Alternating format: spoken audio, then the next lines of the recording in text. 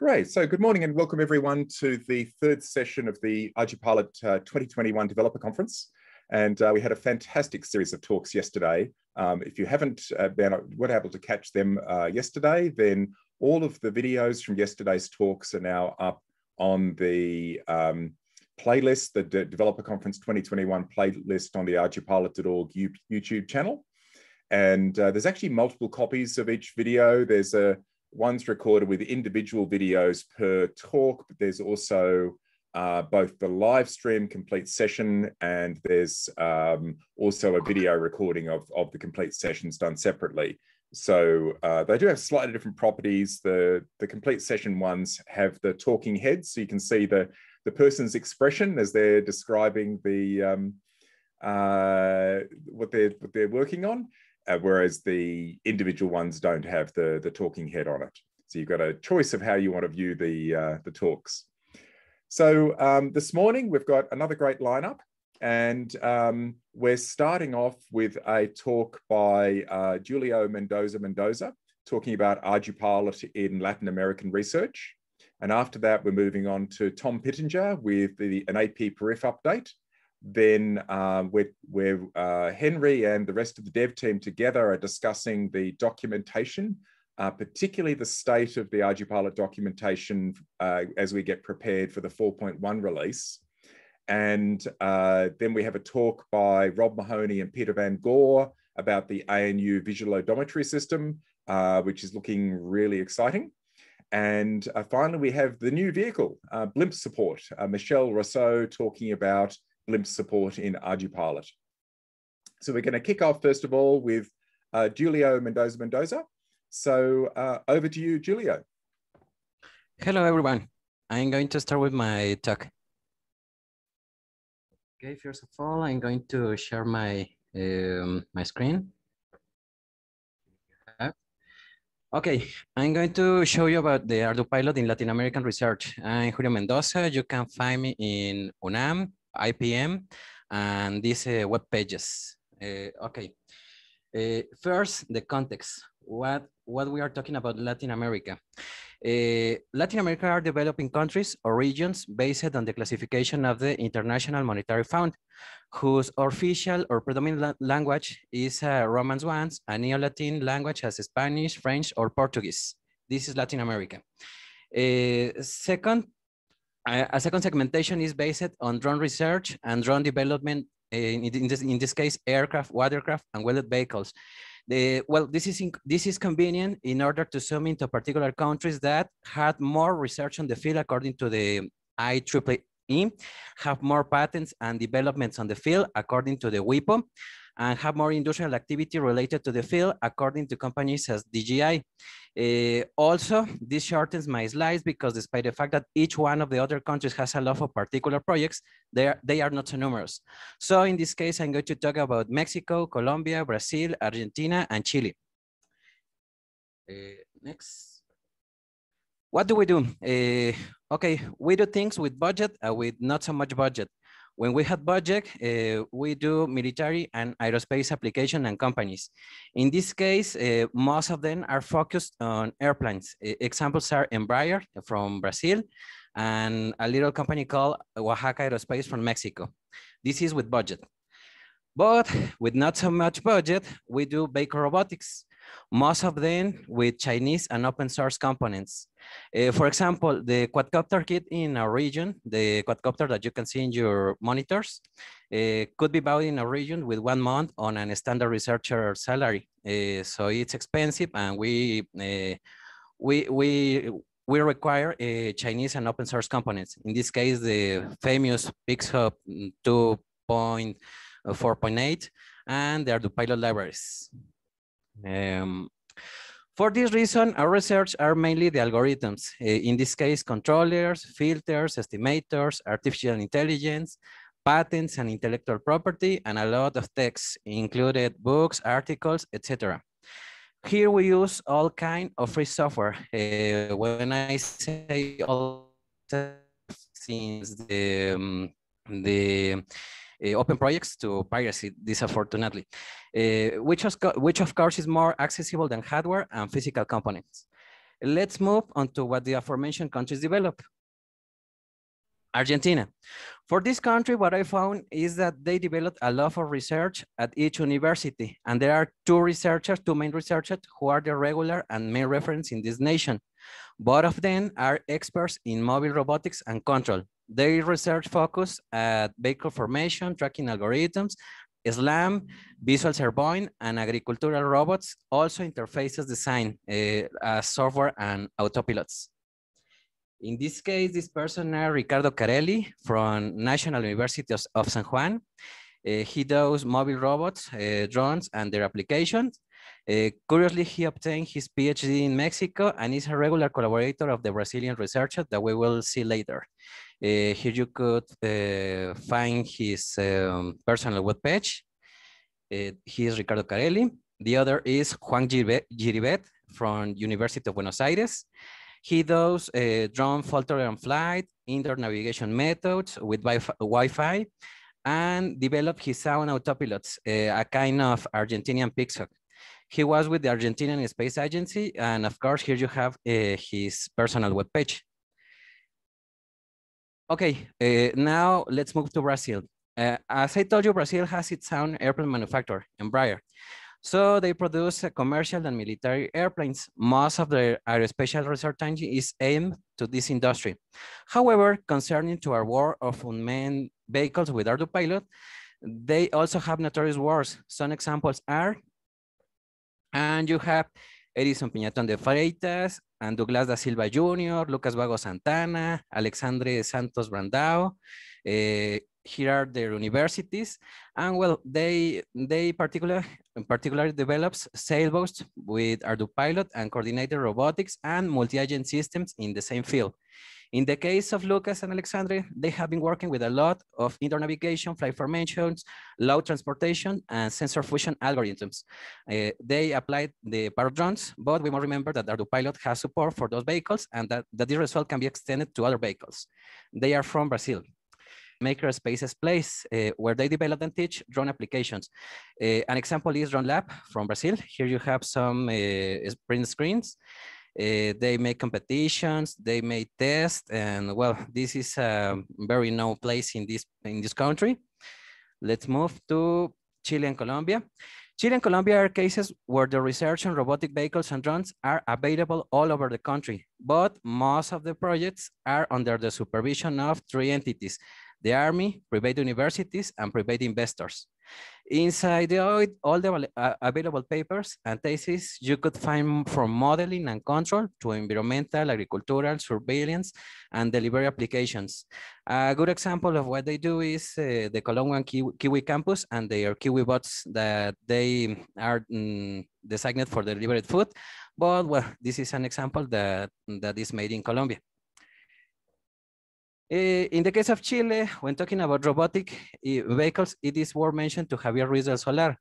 This is a prolific researcher in mobile robotics algorithms. You can find him in University of Chile, and here you have his webpage. Okay, concerning to Colombia more than specific people, the aforementioned institutions are commonly found in all the Colombian drone projects. As I told you, military and private founders. But of course, if you want to name, here you have the contact of Rafael Padilla.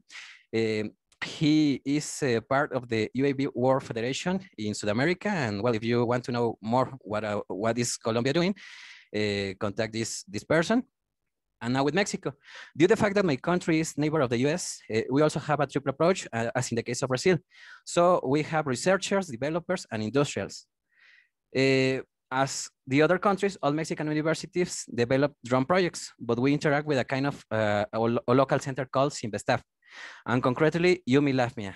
In fact, all of us have a kind of participation with this center, like partners, teachers, etc. Here you have their webpage.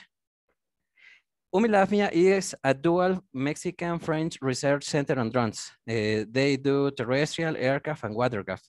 They offer master and PhD degrees. Their leader is Rogelio Lozano, one of the most important Latin American researchers on robotics and drones. In fact, you can find around 6 books and a lot of papers about the topic written by him.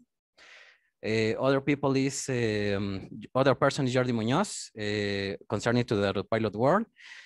Originally, he found 3D art, but now he's with Mayan Robotics, and he produced a lot of models of autopilots, including his own Pixel version, all compatible with ArduPilot. So if you want a novel autopilot, you can consult his webpage. Also, as I told you, we do industrial cases. We develop application for the small and micro scale enterprises. For example, this company that offers solution with mobile robots. In this image, we can see a kind of a Rossi from Jetsons, but used for transporting glass bottles during their manufacture process. In this case, they use a combination of Cube with ArduPilot. And other things that we have in my country is a public high school with a technical specialization on drones called CONALEP. They are stated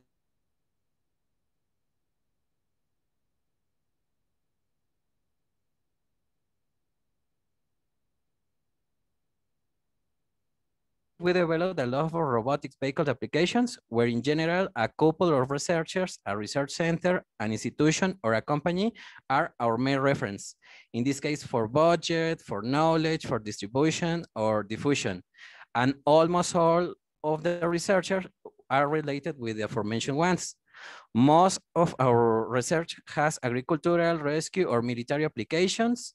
And well, ArduPilot and Pixel represent around about 30% of the tools because we develop our own autopilots at 10% of the cases, and the rest of people use Arduino, Raspberry, or direct microcontroller coding, in this case, AVRs or PICs. In general, we use open or free technologies. Our culture of web sharing, in this case, GitHub, YouTube, etc., is not so usual. Instead, we produce more papers, local conferences, and theses. With the session of Brazil, we focus mainly in education, software, and algorithms. Industrial application and large-scale projects are reserved to military or commercial airplanes, foreign agreements, or small-scale industries. Currently, technologies arrive into our countries 2 years later. Years ago, this happened with decades of separation. That's explain why, for example, we talk about technologies that are a little old, 2 years. Okay, about me. I'm a mechatronics engineer with postgraduate degrees on robotics and control at UNAM and IPN, two of the most important Mexican universities. I'm an enthusiastic about ArduPilot. In this topic, I had written 2 books, one in 2020 and recently in February of this year. The first one is also available in Korean, and coming soon, it will be available a Chinese version. Talking about the 2020 book, it is available in Press Springer, also in Golden Valley in South Korea, and coming soon in China Machine Press. Here you have their corresponding web pages. The book is based on previous version, as I told you, 2 years of ArduPilot, but it's a good reference for beginners and intermediate users, even advanced ones. It consists of 3 parts: elementary concepts and commands, where I talked about basic input and output sensors and actuators and more. The second is advanced commands with multi-copter applications. In this case, UAR and telemetry, SD memory usage, time commands, and more. And we finish the book because we are a lot of co-authors, as you can see, with real-time concepts and commands, where we talk about the real-time scheduler and some examples. Continuing with this, for some reason, reader report that they couldn't find this in the included software. So here you have it. If you have the opportunity, please print the screen. And I continue with the other book. The other book is available since February of this year. Equal with the same publisher, Press Springer. Here you have the web page. This book is by itself a short and complete course with a maker and scientific approaches. It is designed for assimilating at least 2 years or 3 of drone knowledge in just 6 or 12 months in order that the readers could develop their drone projects in a faster way. Also, reader could extend their knowledge to other kind of aircraft and vehicles, and it has 5 chapters: drone concepts and design, where I talk you about components, standardization, history, etc. The second is run modeling, where you can find kinematics, dynamics, allocation models, in this case, useful for mixer design, linear and nonlinear models. Drone control, where I talk you about linear and nonlinear approaches from smooth flight to geometric control and acrobatics. The fourth chapter is drone simulation, a faster way for simulating a drone by using Simulink. And I finished the book with the chapter of drone implementation, where I talk about tips for filtering, telemetry, programming, etc. Why did I write these books? And some suggestions. Okay, there are a lot of material about Arduino and Raspberry, maybe hundreds of books, courses, and magazines each year. But what I found with ArduPilot is that our community only had the discussion forums and the main web page. And well, we must remember that there are people that requires a book or live courses. As the only SDK with a simple real-time scheduler, I wanted to spread this knowledge, this software to the world. Also really think with ArduPilot, but I think that develop a kind of easy to install and use interface as the Arduino IDE could be amazing for our community. Also with direct examples, including a kind of hello motor code as in the Arduino IDE. Maybe mocks and official courses. In fact, I will pay for ArduPilot development courses and even for official certifications of ArduPilot. Maybe an official ArduPilot's AutoPilot, as in the old times, the 2020, no, the 2012 AutoPilot from ArduPilot. Maybe a kind of design your vehicle model in the mission planner interface that could go beyond the standard vehicles available. And well, these are my suggestions, okay? And that's all that we do in Latin America with ArduPilot. If you had questions, come on. Well, it's cool to see the the overview of how ArduPilot is being used. It's always as a developer, it's always quite encouraging to see how it's being used. To see the code that you've been writing actually get put to use. So that was really interesting to see, especially like the sailboat stuff. I wasn't expecting that. So thanks for that. Yeah, thanks very much, Julio. So where does the community, that sort of Latin American community, tend to congregate? Is it using our discussion server, discuss.ArduPilot.org, or do you have your own communication channels, sort of language specific ones perhaps? Well, as I told you, this is not common among us, but what we do is conferences. For example, we have a one called Red UAS that is developed each 2 years. And in this kind of conferences, we talk about our developments, about the courses. In this case, I found ArduPilot through my partners at UMI Lafnis Investab. Well, as I told you, they teach me this knowledge, and I spread this knowledge to the world through my books. This is the way that we communicate. Right. Okay. I was hoping there might be some sort of more, how the users actually get assistance. I'm guessing they use our discussion forums, but I was just curious if you had your own forums or something like that. I'll put a link up to the source code that I noticed that in the slides, it seems to be an image, so it's not clickable. So that's the link to the GitHub repository they've got there. And just because they seem to be image links, you can't actually click on them. And so the first one, I haven't typed that in yet. That's a slightly harder one to type in. So if you could possibly either update that to be a text link or pop it in the chat so people can actually follow that link. Yes, I could share. Yeah, it's just a little bit hard to type in that that hash, in the Dropbox hash accurately. So it'd be nicer to be able to go and have a look directly. All right. So are there any more questions for Julio?